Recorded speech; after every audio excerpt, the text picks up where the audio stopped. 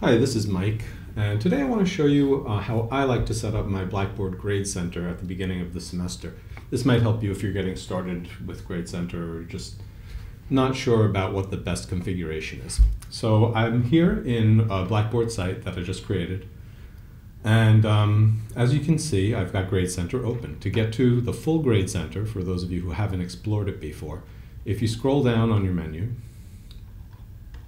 you'll see under Course Management, you'll see the Grade Center, and if that button is toggled closed, you can just click on Grade Center, and then it'll open up, and you'll see Needs Grading, Full Grade Center, and then there's Assignments and Tests, and we're not going to bother with anything else, we're just going to go right to the Full Grade Center. So if you click on Full Grade Center, if you've got students in your course, they will be listed, and if you don't have students in your course, then you just won't see anybody, but you can still work it exactly the same way.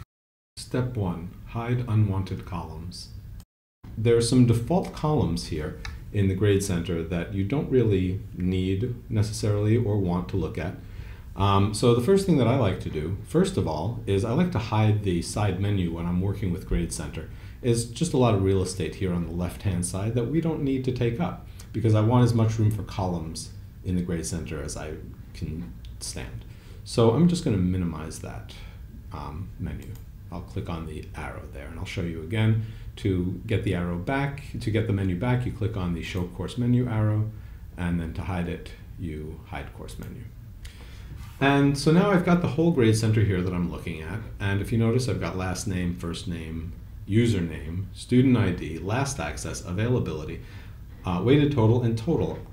I don't need any of this stuff really, so what do I really need? I need to see the student's last name and first name probably. Some of you may want to see the username or student ID, but I'm going to start hiding things.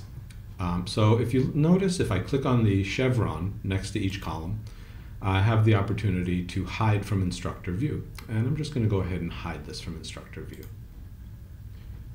And now that one's hidden. And I'm going to move the page up so we can see it a little bit better. Okay, so that one's hidden, and I'm going to hide student ID. No reason for me to see that. And I'm going to hide last access also, because I don't really need to see that. And availability, I'm going to hide as well. I don't even know what that means, but I don't need to see it. So I'm going to hide that from instructor view. So now I've got a kind of a nice column situation where I've got a lot of room, I can see everything, and I can start adding columns if I need to. Step 2, change external grade column.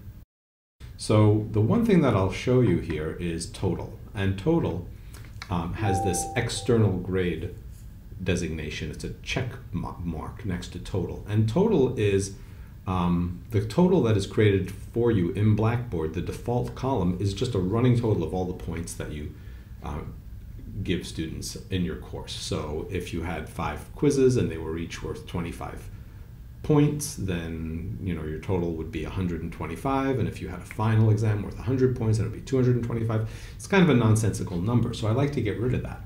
But the problem is it has this check mark here, and I can't get rid of anything that is the external grade. If you notice, if I pull down on the chevron, I can hide it from myself, but you notice I can't hide it from the student. The student will always see the external grade, and they'll see this weird total column. So I don't want them to see that. What I'd like them to see is a dummy column that I create. So I'm going to create a column,